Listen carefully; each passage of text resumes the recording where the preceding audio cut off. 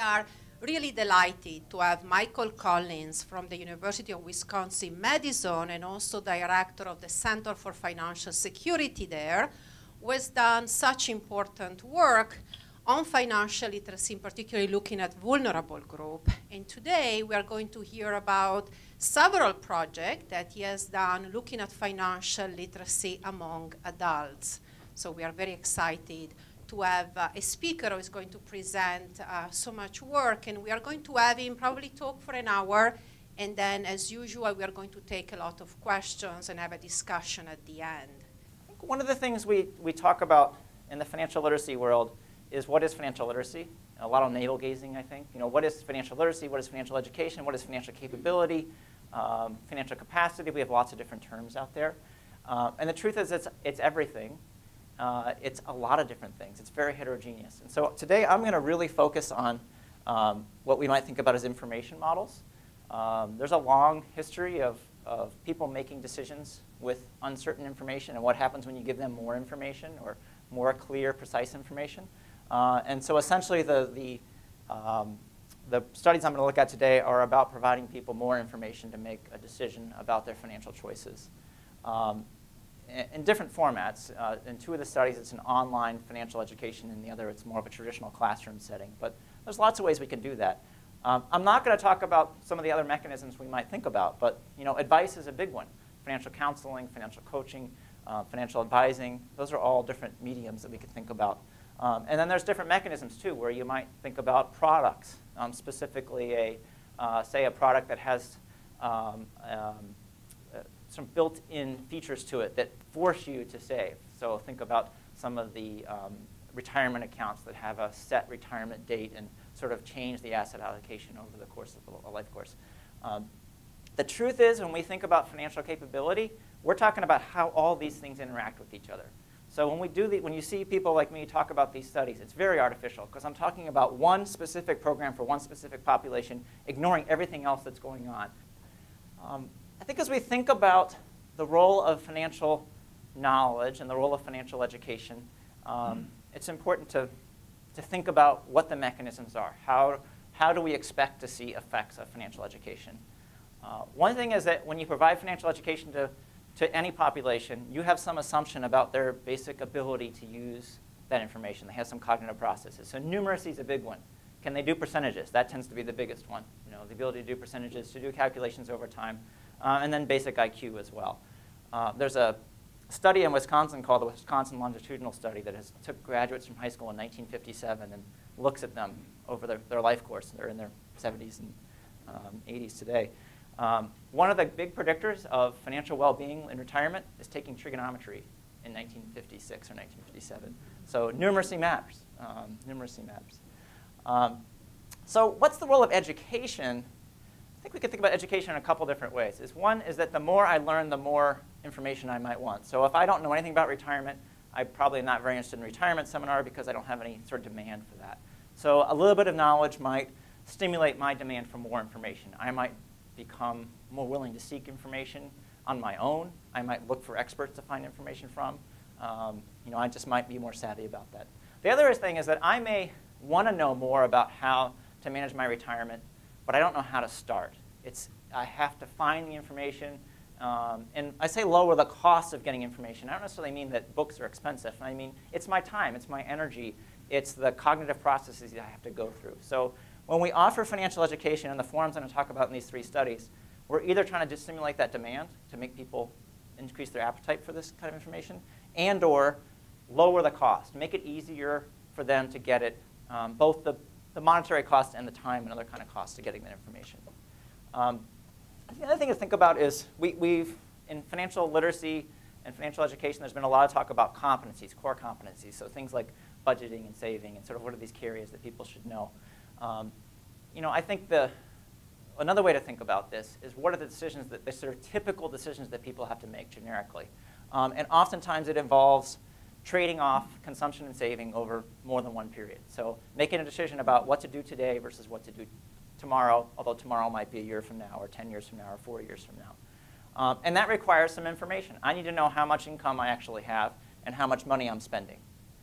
For some people, that's not a known thing. They don't actually know how much is coming in and how much is going out. You can imagine that makes it much harder to make these trade-offs if you don't have that basic information. So that's a piece of information. Another is prices. So prices today are generally known. Most people know how much they're paying for things today. Prices in the future are much less known. So that involves things like inflation. Now we're into percentages. This becomes much harder to do. So now these sort of, having information about that matters. Things like discount rate. How much should I discount the future? That's going to be a personal preference, but I also have to think about that, and how does information inform that? Risk awareness. I mean, one of the things we think we saw in the recession in 2008 was that people were underestimating the risks of certain kinds of financial choices they were making. So how does information influence those risk choices? There's also institutional risk. Should I trust this institution? Should I trust this person who's trying to sell me a financial product? Those kinds of social and institutional facts. And then finally, there are skills. And two that I think are critical are, one is just being able to plan, having a plan, whether it's to get through the week, to get through the next paycheck, to get through the year, planning for taxes, planning for savings, those kinds of things. The other is just coordination. And some researchers have called this attention. Do I actually pay attention to how much money I have and how it's being spent, which might sound very simplistic, but there's enough studies now that show when you focus people's attention on financial behavior, they actually do not only do it differently, they do it better. So there is part of that too. So this is probably for most people in this audience, this is kind of basic, but I think it is important as we think about this field to sort of get back to the basics and what is it that we expect to see and what is it that education might influence in this area. So I think what's important about the financial literacy, financial education field specifically, is that there is not great evidence. And I often am, I'm surprised to learn how much evidence other people think there is about this field. So the perception is financial literacy is a big deal. People have struggled in this recession to manage their money. There must be hundreds of studies. It must be just like math education or nutrition education, or name another field.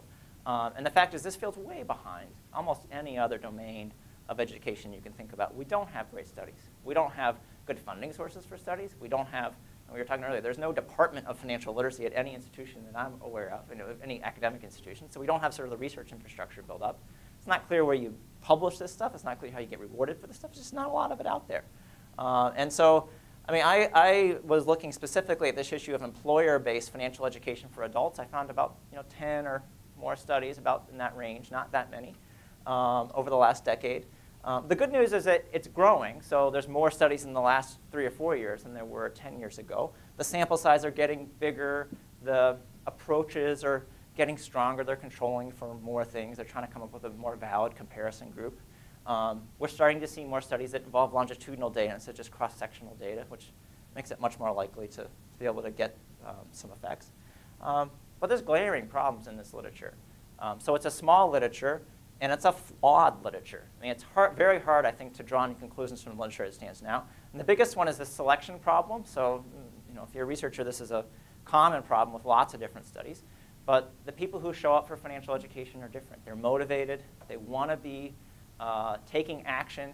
And the truth is, just by walking in the door, even if nothing happened in that session, they are probably going to do better than the people who didn't walk in the door because they're motivated enough to show up. So we have this huge showing up effect, and it's hard to get rid of that in studies without some better control group.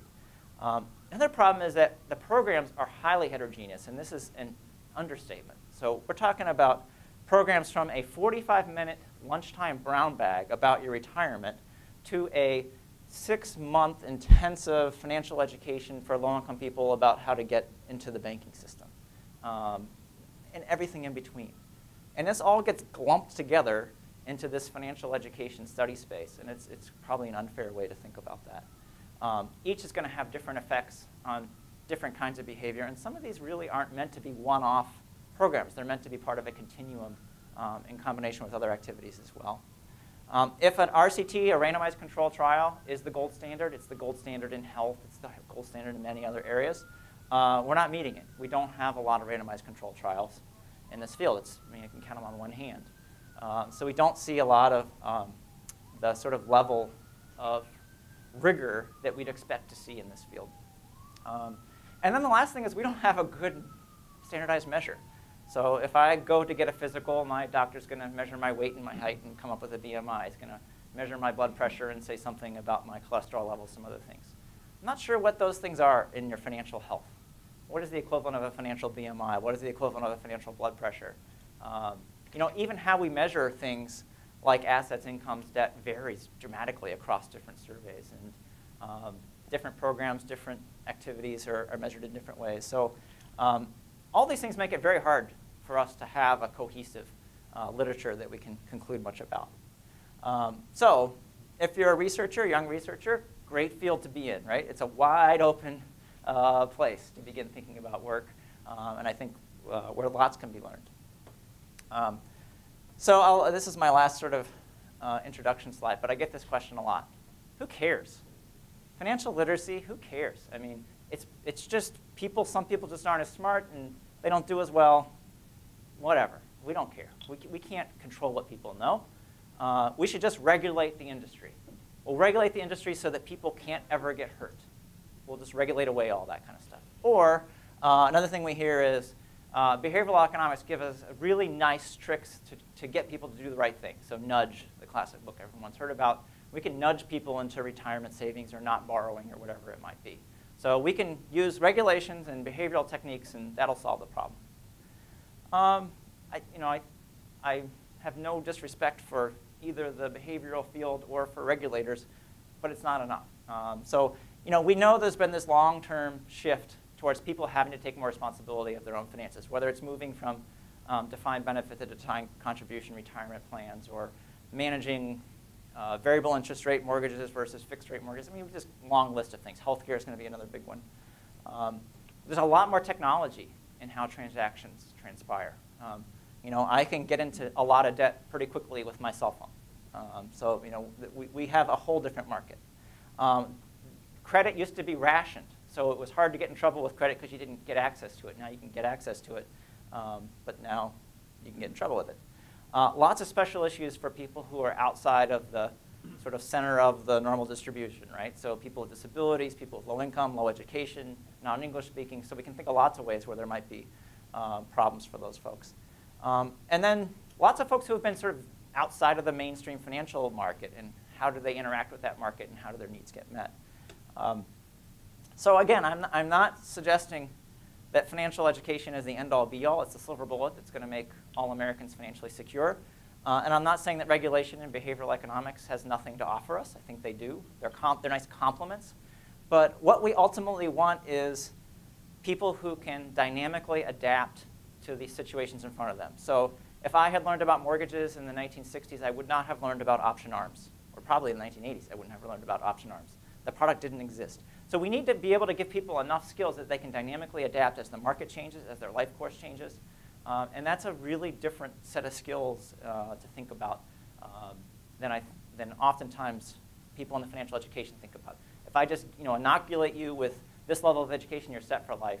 And I think it's a much more dynamic process than that. So that's my editorial comment for the day. All right, so I'm going to talk about these three studies. So the first one is an online education program for school employees in Appleton, Wisconsin. This is a working paper that's still a working paper and continuing to think about new ways to approach this. The other is an online education program for employees of credit unions in the state of Wisconsin. If you don't know Wisconsin, there's a big railhead where in the 1800s, the various agricultural crops sort of met around Madison, Wisconsin. All these farmers who came from Scandinavia needed to go to the railhead and drop off their crops, and they needed capital. And sort of their experience in Europe was cooperative, so they formed cooperatives called credit unions. So the world headquarters of the credit union movement is actually in Madison, Wisconsin. It literally is the world headquarters. So we have a lot of credit unions. So it is a very rich place to do work with credit union employees. The last is a more traditional classroom education for people in a subsidized housing program. I think the idea of integrating financial education into public programs is a potentially very powerful policy lever. So I think that's an important way to think about too. So I'm going to focus just on general findings. So I'll probably go through a lot of these findings quickly and then get to the methodological lessons and implications of the future. But I'm happy to entertain questions about about methods as well. All right, so I'm going to start with these school employees. So this is in Wisconsin, Appleton, Wisconsin, which is sort of near Green Bay. If you follow the Packers at all. Yesterday was Aaron Rodgers' day, 12-12-12. So what's interesting about public school employees in Wisconsin is they have a very good defined benefit pension plan. In fact, I think in most of the studies of defined benefits, it's the one state that has a plan that's solvent. So we have a really good benefit plan. But they can also save in other tax-sheltered accounts. So they have the ability to do more saving over and above, and they can actually save a huge amount of their income. I think it's about a third of their income they can put tax-free away into other. So they have lots of tools available to them at the workplace. It's sort of an ideal situation from an employer standpoint. They have pretty stable incomes. By and large, school districts, particularly in Appleton, have had very stable employment. People aren't getting laid off regularly, and their incomes are pretty predictable. Another thing that's important is that to the extent that teachers, educational, instructional staff get exposed to personal finance, it might creep into their teaching. So whether it's I'm teaching education and I choose to do some writing or some story that has a financial aspect to it. So Aesop's Fables is one that comes up with English teachers a lot in the financial concept. It might be in math education, it might be in social studies. So you can imagine different teachers that might creep in if they felt more comfortable with it.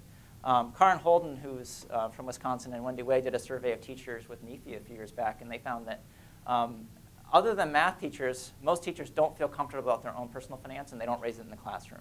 So perhaps making teachers more confident with personal finance, they might raise it more in the classroom. So this would sort of be an externality of this particular program, but still, we think it's an important population for that reason. So this is a company called Educated Investor. They're an online provider of financial education. There are many out there. They were just one that was easy for us to work with.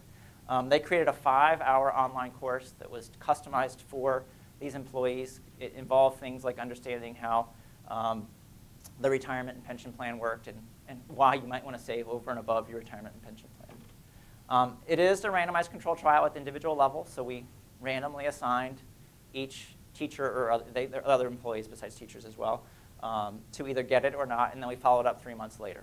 So it's a sort of classic design in that sense.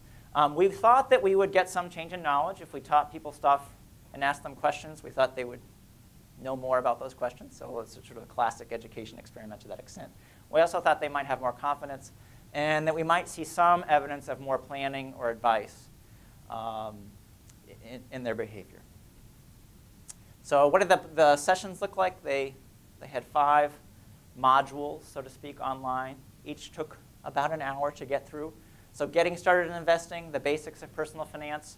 So the basics of personal finance included things like managing credit, having a budget, those kinds of things.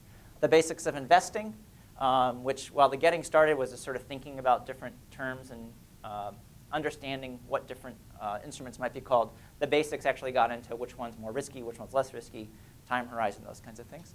A retirement planning section, which was really focused on consumption and retirement and how you think about how much you need to save, calculating how much you need to save. And then retirement saving strategies. So being exposed to tax-sheltered annuities, to 403Bs, to other kinds of accounts that are available. They called it a mastery model. So essentially, you would see a section of content, and then you would get a short quiz, 2 or 3 questions to see if you understood it or not. And you could go back and repeat a section if you didn't. So it cost about $22 per employee. Appleton has a little fewer than 1,500 employees, but about $30,000 for a 1,500 employee firm. So it's not a huge amount of money. For a school district, it's a fair bit of money. So this actually was supported through the Financial Literacy Research Consortium of the Social Security Administration. That's partly why we were able to offset some of those costs. But for most school districts, this wouldn't be a small amount of money to be able to do. So here's a screenshot of one of the educational modules. You can see there's a photo. You can see there's kind of a running list of where they're at, and you can see there's text. This looks a lot like a textbook or a workbook. It's a good tool, but this isn't. Today, if you were to design a website, it might have some games, some interactive tools, some videos, much more interactive. This is really a sort of static kind of textbook model. So I saw a question. How did people access this site? Was this located centrally on some employer site? Was it pushed out to them? It was pushed out by email, and so randomized, and who got it. And so they could access it at work or at home. We actually don't know where they did it. That was my next question. Yeah. But that's going to be an important point I'll come back to. So you randomized who got the email? I'm sorry? You randomized who got the email? Yeah. Yeah, it's randomized at the individual level. So here's, I said, the mastery model. Here's a, they asked a question, they click on it, and it tells you immediately if you got it right or wrong. So they can go back and they can revisit the material. Very common for, I think I just did a confidentiality training for Bureau of Labor Statistics to access their information. Same exact model, right? You answer some questions, and if you don't get it, you go back and you try it again. So very, very traditional kind of model. And then at the end, they gave you a summary, and then there are some practical ideas. So they had some calculators built in and some other kinds of tools they could connect to. So it did try to give you some just-in-time ability to apply what you wanted to learn about. So there was that built in. So we had about 1,300, a little less than 1,400 employees. There were 27 different schools or facilities that were in the school district. Everybody was involved. We randomized the offer. We couldn't make them do it, so we randomized the offer. It was pushed out to them by email at least 3 times if they were in the treatment group. If they were in the control group, they got sort of a generic message by email that the district cares about their financial life and that, thank you. So it's it didn't have anything about getting the online education. They also did flyers in everybody's mailboxes at schools, and they put out some information through the employee newsletter. This isn't. So the company that was behind this sort of was holding their nose this whole time because that's not the way they like to roll this out. They like to do a real big campaign, make a competition, make it fun. We couldn't do that, 1, because it's an experiment and only half people got it, and 2, because that's just not the way the school operates. Right? Fun is not part of their administration. Bureaucratic administration. All right, so an important thing is that this was begun in January 2011. I'll talk about why that's important in a minute. We had 717 people who got the offer. 121 participated. So a pretty low participation rate. I've been involved in some other similar projects. It's kind of in the ballpark, 15 to 25, maybe 30% take up on these kinds of things. So we had about 55 people who actually started it and finished all 5 hours. With sort of almost a linear attrition rate at each level. So people got through 1, 2, 3, sort of on and on. And then we had 679 who didn't get any offer. We didn't have any administrative data. This was the biggest flaw with this experiment, was that the school district and the state pension were willing to share administrative data, but our human subjects was not willing to let us see administrative data. So we were never able to link any of the data together. So it was essentially human subjects protection that prevented us from doing this. So ideally, we would have been able to see whether they actually contributed to their state teachers if they put it in their teacher savings account. Now, we would not know about other aspects of their portfolio. So they could go through this and decide to put their money into some Fidelity or Vanguard or something like that. We wouldn't observe it. But we could have observed if they put it in their teacher's tax-sheltered account. We don't. We did a mail survey. It's a 54-question survey. The UW Survey Center sent it out in April. It was a 4-wave survey. This is a pretty good survey design, 4 waves. It was a pre-incentive. They got a $5 bill. There was an iPad incentive if they sent it back. So we got a decent response rate, 52%, which for a mail survey is pretty good. So we had 746 people actually in it, 361 in the treatment, 88 who took it, the treatment untreated, and then 385 from the control. So it's a decent sample size for what we're looking at. There's obviously going to be some response bias. The people who responded are probably different from those who didn't. But we're having that with the treatments and controls. So we're sort of assuming or hoping that's random. So here's some things about the sample. Older, mostly women, not surprising given where they work. Almost 2/3 have kids under 19. 55% have a postgraduate degree, very well-educated group. 1/3 have been in that job for more than 15 years. And a lot of high incomes. So household incomes more than almost 2/3 are above 75,000, which in Wisconsin is a lot of money, which is partly why the public is really angry about public school employees, is because they have incomes that's like a full standard deviation above the median, but that's a different topic. About 57% have a financial plan, much higher than the general population, if we look at something like that. 3/4 use direct deposit. 19% have calculated their retirement needs, which might strike you as low, but remember, they're in a defined benefit plan, so it may not be a high priority. Most are women. They probably have a spouse. I mean, there's probably lots of explanations why this might be the case. We would have predicted that we might have seen that go up as a result of the training, but we don't. They have about, on average, almost 4 months, 3.5 months of a reserve fund, which is, again, above the average. This is actually what financial advisors suggest, and they actually do it. And they're not particularly financially worried on a 5-point scale for whatever you think that's worth, that subjective scale. So this is too small to read for me, but essentially what we find here, and I'll summarize this in another slide, is there's an effect on knowledge, both self-assessed knowledge. So by self-assessed knowledge, I mean, how much do you know about credit? How much do you know about saving? How much do you know? So we see big effects there. But we also see effects when we give them an objective test. So, a question might be something about the difference between stocks and bonds in their risk portfolio. And so, they do better on test questions than they provide more positive answers about their knowledge levels. We don't see any effect on confidence, although it's the right direction, on savings. Most of these things are the right direction. Thinking about retirement is actually negative, but most of the other things are in the right direction, but just not statistically significant. So this could be the intervention was really weak. It could be that only a portion of the people who were assigned to treatment took it up. Or it could be that we didn't have enough time to observe people in this setting. But we clearly see some effects on the knowledge levels itself.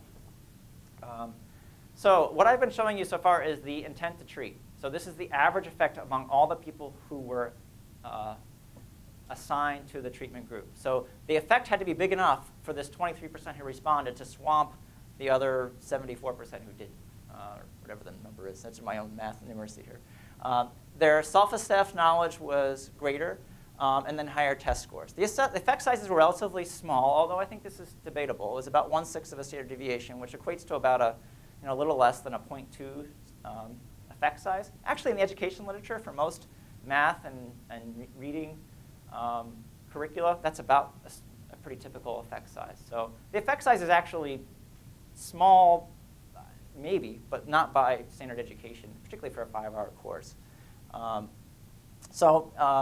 If we were to do some sort of a treatment on treatment estimate, so if everybody in the treatment group had actually taken up the treatment, what would the effect size be? It might be as big as 2/3 of a standard deviation. It might be much bigger. There's different ways we tried to look at this, but we didn't see any effects really, statistically significant effects on behavior. And when we do try to control for other stuff, really age describes most of the behaviors. So most of the behaviors I talked about before, about retirement planning, about aspects of financial management, just get better and better with age.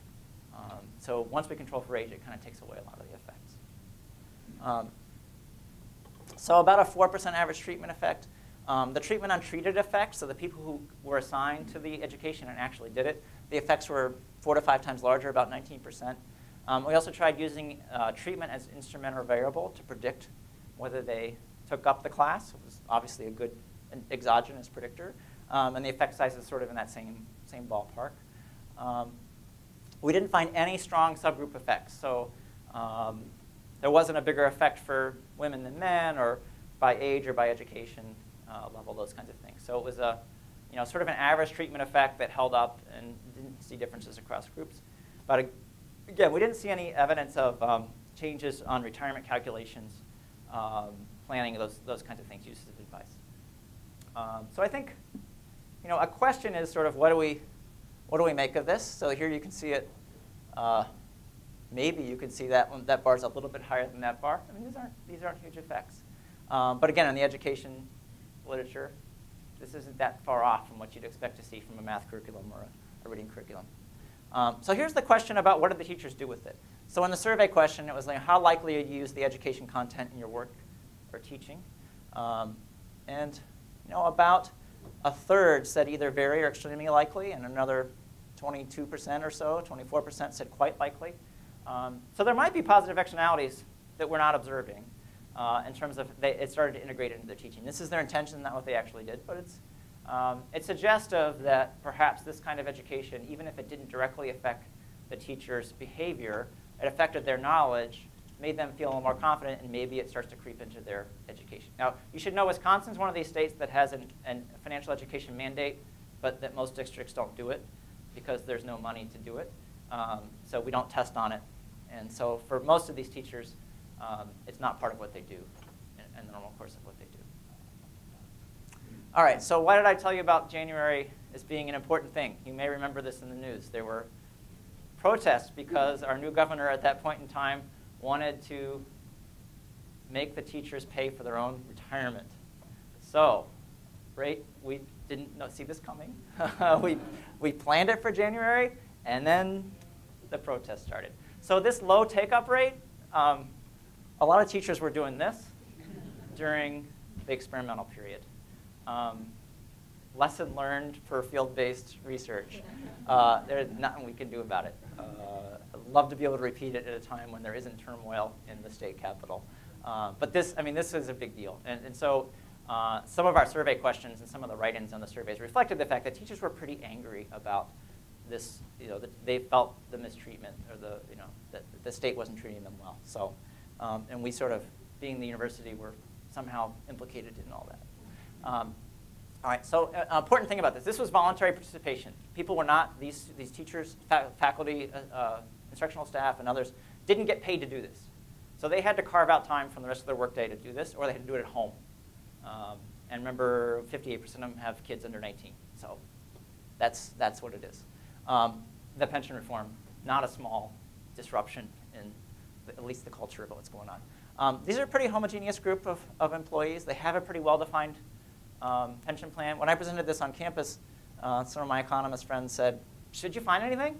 I mean, what could these people possibly do? They have like the best possible financial scenario I can imagine, right? They have stable incomes. They have a fully funded pension. They're probably doing just fine. They took the course, and now they realize how well they're doing. That's an argument. I think we would like to relook at these. We'd like to do this again, obviously, in a time when there wasn't turmoil. But maybe be able to follow with people again, be able to look at their behaviors. Perhaps it's combinations of behaviors or just more planning and more attention, essentially. So this gets at some of the attention issues we could think about. We clearly see effects on knowledge, though.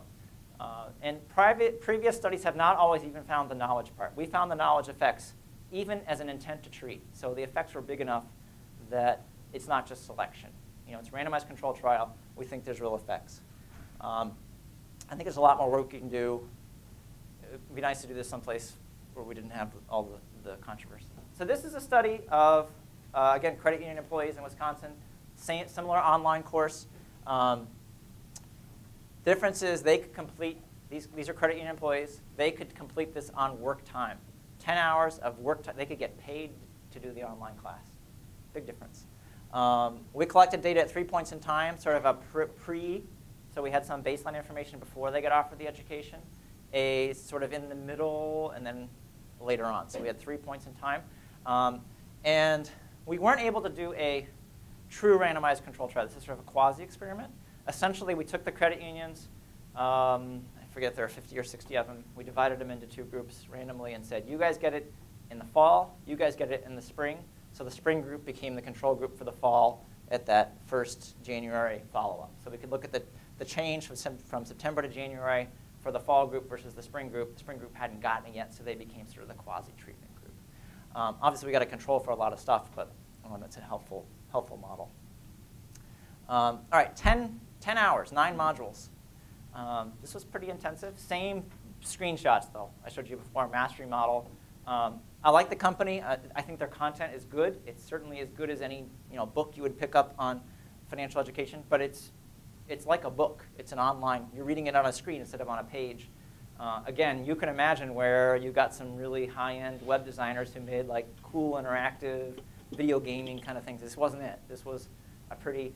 So I would couch both of these studies as sort of a lower bound, perhaps. If you believe that more interactive means better learning, this might be a lower bound.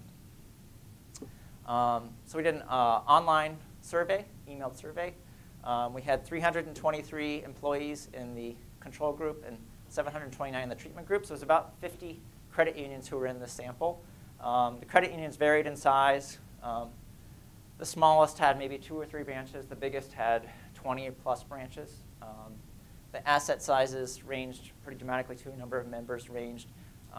Many of our credit unions tend to be lumped around some of the metro areas in the state, but the metro areas are smaller places like Wausau or Appleton or Green Bay. So these aren't mega credit unions that you might be familiar with. So a typical credit union had about 100 employees, and a few had less than 50 employees. So it's sort of a range of different credit union types. We had good information on the credit unions. So we knew the branches, we knew the number of members, we knew the assets, those kinds of things. But here's what's particularly important. 80 to 90% of the employees who were offered the course took it up. And so this was shocking to me. I've never been involved with a project with take-up rates this high. It's not mandated. They did get paid to do it on work time, but there's lots of things you can get paid to do on work time that you don't do. And so part of it was that the credit unions made this really fun. They had competitions by branch for what percentage of employees at that branch would exceed certain thresholds. So if you got 80%, you got a lunch pizza paid for by the company. And if you got 90%, you got, like, I don't know, a cocktail party or something further. So there was this sort of strong social pressure from your colleagues to take it. Interesting, though, it was strong even among people who were like at central office and places where you might think it would be different. But this is a different sample. It's younger, much less affluent, predominantly female. Remember, in credit unions that are different from their financial institutions, they're really retail banking. So it's a lot of tellers, a lot of basic administration of transactional accounts. Most of our credit unions aren't doing investing. Most do mortgages and auto loans, and that's about the end of their portfolio. I mean, it's a pretty simplistic. Not all. I mean, some are beyond that, but the bulk of their employees are in the sort of retail side. All right, so I'm showing the effects here. These are the changes in behavior relative to the control group. So these are sort of effect sizes. Controlling for age and gender, marital status, for income, for the credit union size. We actually did this with a credit union fixed effect. So most of the observable things we have about the individuals and the places where they work. And we see about an 8% change in opening an IRA. This got a little smaller when we did some more robustness tests, but it still was in that 4 to 5 to 8% range, which is I thought pretty high. Recall that this was launched in September. January, a lot of companies do benefits enrollments in October, November, December. So we caught people at a really good time. I wish I would say that was intentional. It was luck. But they got the information and they had the opportunity to act on the information pretty close to each other. Establishing a budget, drafting a financial plan, setting aside 3 months expenses. All these are self-report. We may have trained people how to answer questions. I'll give that. But we had lots of other questions that were also positive behavior where we didn't find these kinds of effects. And the education was around these kinds of topics. So just to drill down a little bit farther on what we're seeing here. After 4 months, the contributing to the IRA, up to an 8% change, a written budget, the financial plan, having savings. We didn't see any change in saving for long-term goals. This may be a function of the fact that these are younger folks, and so maybe longer-term goals weren't as much part of their current thinking. We also saw the knowledge changes. So here's what I think is kind of interesting. So if you're in retail banking, interest in loans, credit scores, these are things you're probably dealing with quite frequently for yourself and for your clients. Investments in stocks and bonds and investing for retirement are probably things you don't deal with as regularly. And here we see much bigger effect sizes. So they probably started at a lower level. There was more potential for knowledge gains there, and we saw those. The effect sizes here are quite large. I mean, some of them are as big as half standard deviation. So it's much bigger effects here. So here's the wave 1 is September, wave 2 is January, wave 3 is later in the spring after both groups got it. So the treatment group here, you can see from their baseline to after getting access to the education, see pretty big change in their knowledge scores here. This group didn't get access to it, so they were kind of flat. and then they caught up after they got access to it in the second period. This is reassuring, right? So this group looks like that group after they both get a sort of level playing field in terms of access to the education. Again, this is self-reported knowledge. Maybe we just taught people to give us the socially optimal response, but it seemed to work in both places. Retirement knowledge, kind of similar kind of pattern. And here's having a written budget, similar kind of pattern. We did see some decline. I'm not surprised. Writing a budget is easy. Maintaining a budget is much harder. Probably we'd see, if we went another period, another decline there. But still, it's certainly different from where it started. All right, so problems with this. They're credit union employees. How generalizable is that? And some level, I think, if we can train credit union employees, they're already sort of the experts, and, to some extent. Like if they can show knowledge gains, what if you took a group of employees that worked in manufacturing or something that's completely orthogonal from a financial world? Self-report, we may have taught them how to answer questions. It's possible. The high participation rate, is this an anomaly? I mean, credit unions employees are just really good people. I would give you that. But it's hard to know what was going on there. But let's say the direct costs are $33 per participant. And let's just say that if you count up their lost wages by having to sit in front of the computer and do this, and the opportunity costs, and the admin time, and the promotion, and everything else, call it 10 times larger. The payoffs here, this isn't a huge cost. Maybe it's $300–400 per employee. Perhaps there's some real payoffs here. Think about the externalities of having a retirement fund, or of these employees working with their members, working with the members of the credit union, and saying, so I had this happen to me where I was at my credit union, which just exposed my bias about credit union employees, where I was cashing a check or depositing something. He said, have you ever thought about opening this IRA CD product that we've just come out with? So I mean, he probably got some incentive to say that, but you can think about, they might be more comfortable with that kind of thing after having this kind of knowledge. I think we can do more work here about the evidence of their planning. I think planning is a key part of what the education was around, and then subgroups. Did we see bigger effects for certain age groups or women, those kinds of things? But I'm encouraged by this study because we actually have some behaviors and we have some knowledge.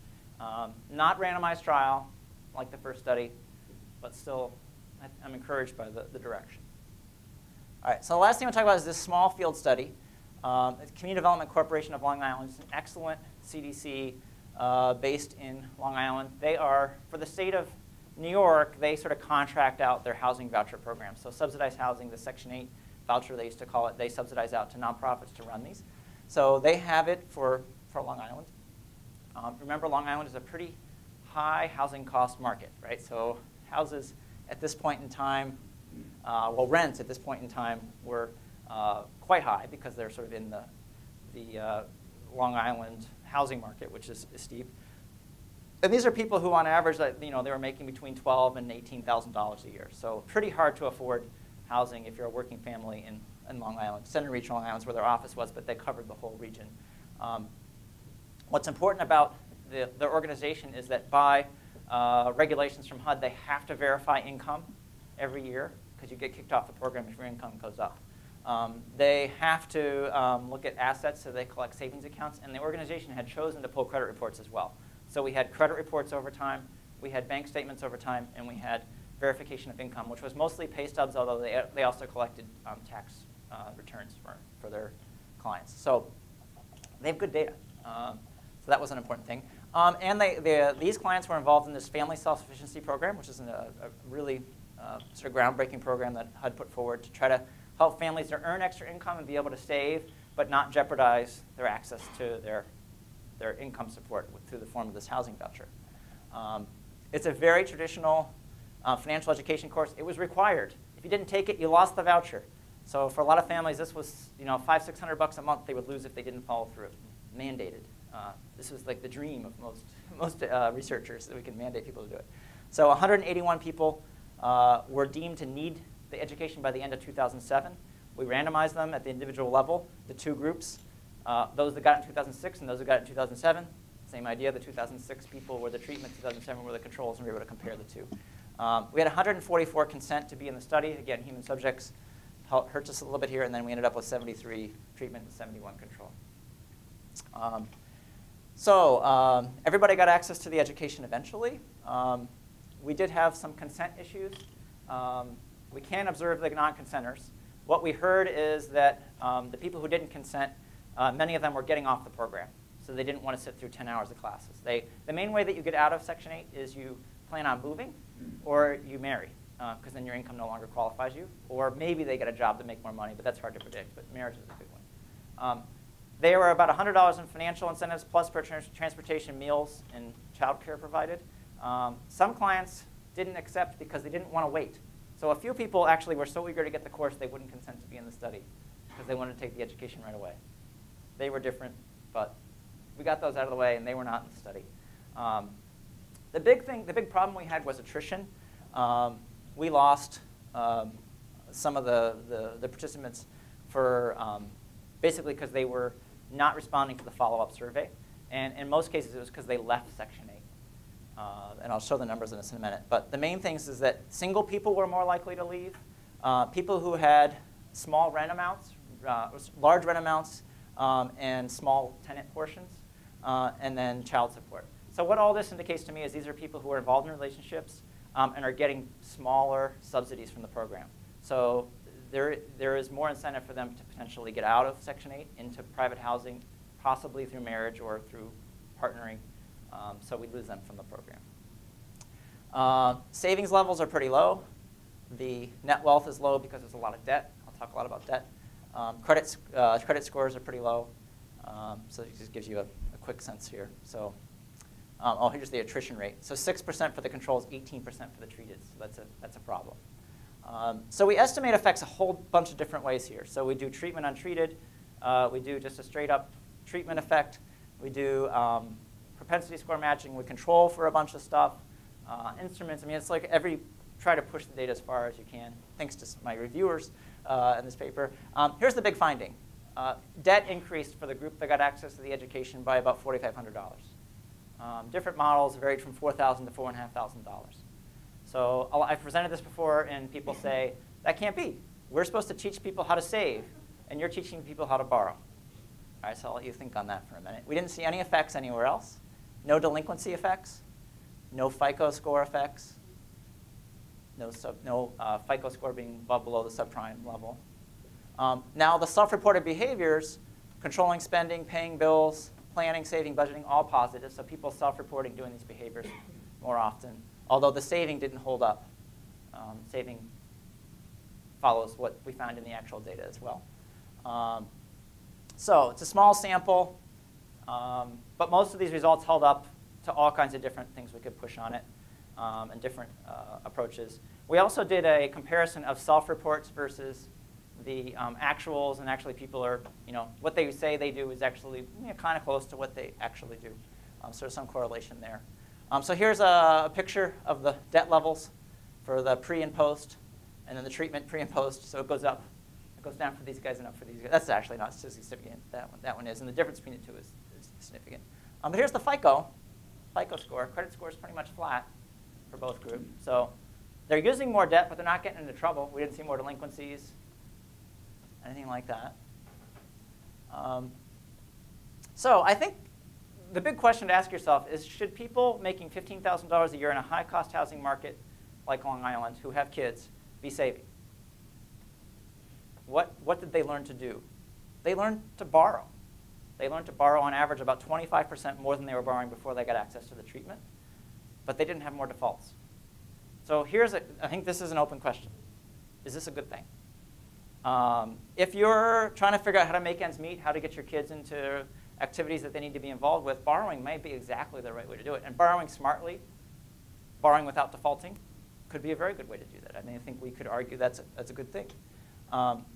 So, I mean, financial education might raise the confidence and lower the information barrier and help people to get into credit and then manage credit successfully. Now, I've had colleagues say, well, wait a second. What if ignorance is actually welfare enhancing? So not knowing how to get credit helps you from getting access to credit, which gets you into trouble. So somehow, if you get access to it, you get into trouble. I think there's an argument there. We don't see it in our data. We'd have to get more data down the line to see if 3 or 4 years later this was a trouble for these folks. I think my takeaway from this is we have to be careful about what we think is the right thing for people to do, especially low-income people, because borrowing may be the right thing to do, and saving may not be the right thing to do. I mean, if you had to put money away and then forgo feeding your kids, or feeding your kids mac and cheese instead of a healthy meal, that's not the trade-off we want you to make. We want you to invest in your kids, invest in your future, and if you have to borrow to do that, that may be okay. I also think that maybe part of what we need to do in financial education is think more about product access. So we're going to teach you how to manage credit and teach you how to trade off different kinds of credit options and then how to manage it. And so maybe more of it needs to be on, you're going to borrow more after this class. How do we help you do that effectively and carefully? So what do I think the ideal study is? Like I said, we've done this enough times now to think what we should do better next time. I think randomization is key. Randomization at the individual level is key, and then with strong incentives to participate. So maybe what you randomize is the incentives. Everybody gets offered the education, but we randomly provide an incentive for some people to take part in it, and maybe the incentive is $50 or 100, some strong incentive to encourage people to get in, and that could be our exogenous variation we can identify off of. I think consistent content is important across studies, but we need to understand that the mode, the pedagogy, how you teach really matters. So this sort of static web page, maybe not the best approach for a master's degree holding professional. Maybe we need to think about different kinds of techniques. I think longitudinal data is important, both to catch short run, what do you think you're going to do, what do you say you're going to do, and then follow up and see what they actually do. Self-report is correlated with actual behavior, but administrative data I think is key. So credit reports are one really good source. Bank accounts are another potential source. It's interesting, the self-assessed knowledge, I've always been very skeptical of any self-assessment.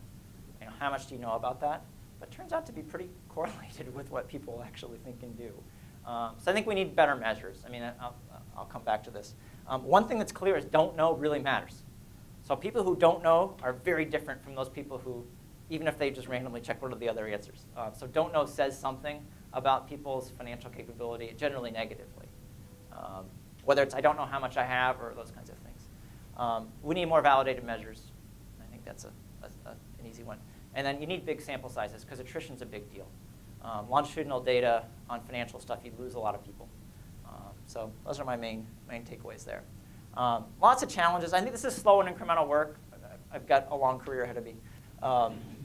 Costs are high. Costs are higher than you think for field work in general and for this kind of work too. These are not unique to financial education. This is just in general. It's hard to find champions and outlets for this work.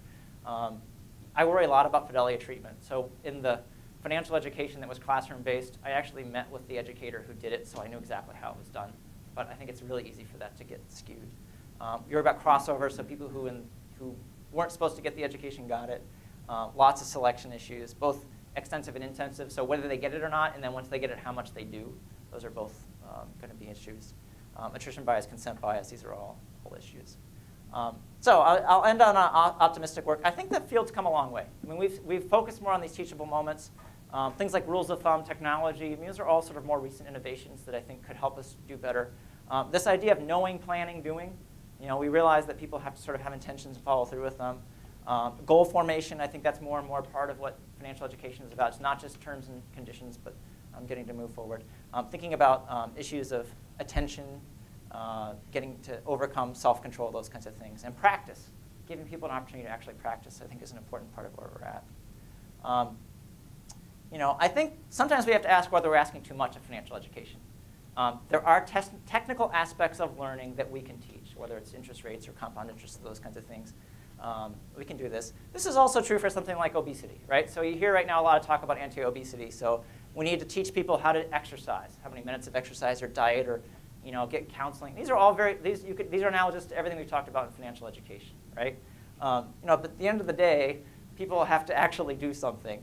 And we have to be honest about the fact this isn't operating in a vacuum. And sort of ending where I started, which is, financial education is a piece of the puzzle. It's a complement, but we have to have things like product access and advice.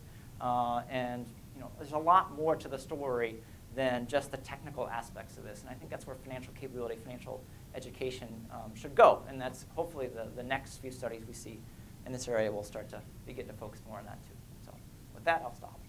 One thing that seemed to be missing on the list of things we might need, actually I was thinking, is a theoretical model right? We haven't done, I think, a lot of theory here. And actually, this might explain why not for everybody is optimal, right? First of all, to change behavior, to invest in knowledge, or even to save, right? And so, I wonder whether you can say a little bit more about this. The other thing that was interesting here, when when we consider the adult population, that's different than having literacy in the school. Yet, we take them to a type of classroom type education, and I wonder whether you can say a little bit more about that. Yeah.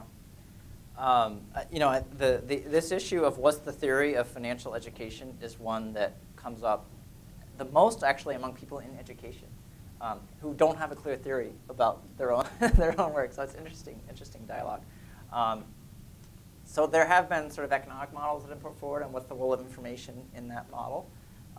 And there have been studies that sort of loosely build on theories drawn from like public health or from other domains where we're trying to think about behavior change.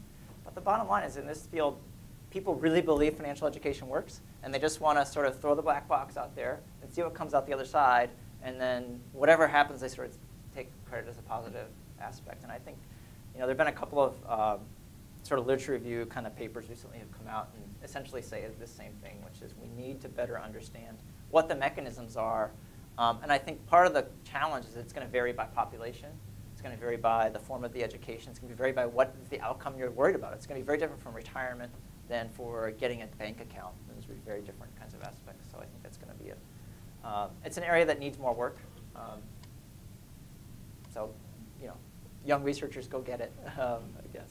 So you had a second question, I can't remember. And the second question was, we are talking about adults. And this, is different probably in just what we have learned from the high school education. It's very different, and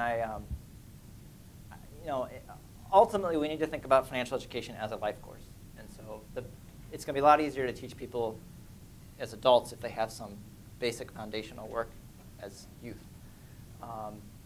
The needs of adults are very different from the needs of youth. So like I said, a high school kid probably doesn't care a lot about how mortgages work, but if you're 32 and about to sign the closing papers on a loan, you need to know a lot about it just then. And so there's this sort of just-in-time nature to the adult education that I think online could provide pretty well.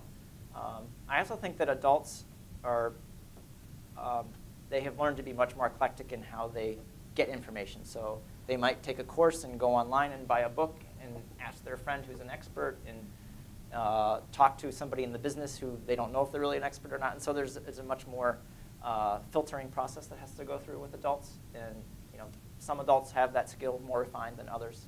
So with kids, it's a little easier. It is a bit more of a black box. We deliver a certain content. We have certain learning objectives. They achieve them, and we check the box and say that's great. With adults, it tends to be much more nuanced and I think much more heterogeneous. So it's hard to say, I get this question all the time. What's the best curriculum that I should offer to my clients in my nonprofit program? I don't have an answer for that. I mean, it depends who your clients are, what their needs are, and it's going to be a customized kind of issue. I had a question about the last study. How far did you break down what they were using this extra debt for? Was this, cash flow management, durable goods, or was it, financing a trip or, entertainment expenses? Did you guys get into that? What we observed was the credit report itself, and what we had were the aggregate balances as of that point in time. So we knew it was on a credit card as opposed to a student loan, but we didn't know what the spend was like. We did have questions in the survey about purchases of things like things for their kids, essentially. So I'm blanking out what some of the items were, but essentially enrichment activities for kids and for cars, which was a big purchase item. And most of them didn't own cars, which in Long Island is really hard because it's not a good public transportation. So we saw a few people buying cars, but there was a corresponding auto loan usually in those cases. The average value of the cars were in the like $1,500 range, so it wasn't like they were buying new cars either. So we don't know about durable goods and those other items. Do we know anything at all about the difference in effectiveness of different modes, say in person versus online versus we'll send you a book? Or A study that Peter Zorn did a long time ago with Freddie Mac, where they compared different forms of housing, counseling/education, and found that the classroom was, in some versions of the study, stronger, that the workbook was low impact. I don't find any of that particularly surprising. I mean, I think having a more interactive, more engaged format would work more. I don't have any data on this. My belief is that online could be more effective. I mean, I say this as somebody who actually gets paid to do face-to-face education in a classroom. But I do think that online education, particularly for adults for a topic like this, could be more effective than classroom-based.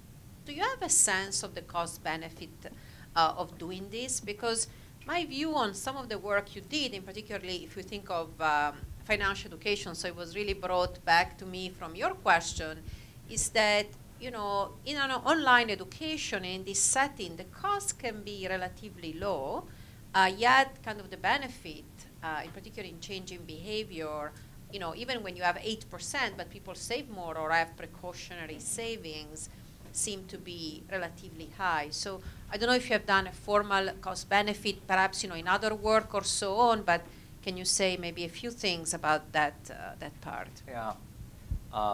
And this same question came up. We did some work in New York City with people who are in a public program there, and we found some positive effects, and the same question came up, what's the return on investment? One of the challenges is that many of the benefits are private benefits. So the main beneficiary of much of this is the client themselves. So the traditional economic response would be, well, they should pay for it. So we should charge a fee for this kind of work. But I think we know that it's hard enough to get people to do it if you pay them to do it, let alone if they had to pay for it. So what we don't know is what are the externalities of this positive? What is the externality of having a retirement account, of being financially stable? Does it reduce recidivism into public programs? Does it, the Mayor Bloomberg in New York City has made pretty strong claims that the more they integrate this financial capability work into their public programs, the more it's going to save the city money, because they're not going to have people they're going to be more self-sufficient and more able to do things on their own. I don't think there's a lot of data to back that claim up right now. So I think it's an area we need to do more work in. The challenge is going to be really what's the cost to the public of people being financially insecure. So we know there's simple things like they go bankrupt, or they're foreclosed, or there's some other, they need public assistance. But it might be things like stress. It might be things like not missing work. It may be things like we have a researcher at Wisconsin now who's looking at how high debt levels impact child maltreatment. So actually, the stress and other financial issues might result in more people being referred to Child Protective Services, more children being referred to Child Protective Services. And so part of the intervention they're working on in a randomized trial is getting parents who've been referred to Child Protective Services into some financial counseling and to credit support, that kind of thing. So the externalities could be big, and so the cost benefit, it wouldn't take many kids not going into foster care to make a $33 intervention self-sufficient. So I think there's a lot more work to do in this area, but it certainly seems like the costs are relatively low, and the potential benefits, even if it's a low probability, are pretty high. How about workplace? Because the employer can have a benefit, right, of having a workforce that perhaps doesn't run into that, doesn't miss work or things like this. Yeah, this seems like the holy grail, I think, for a lot of financial educations, to figure out how to make employers more self-interested in having employees with good financial education. They're beginning to get there on health. So employers are more and more willing to invest in employer health education and nutrition education because it lowers their cost down the road. We haven't seen as much of it on the financial side. There have been a few studies that have been done. They've been pretty small and not well designed, and so I think employers have been not that well convinced by the data that's out there right now. But again, I think it's a place where there's lots of research opportunities in this area for sure. More question? All right. So actually, help me thank Michael for being here.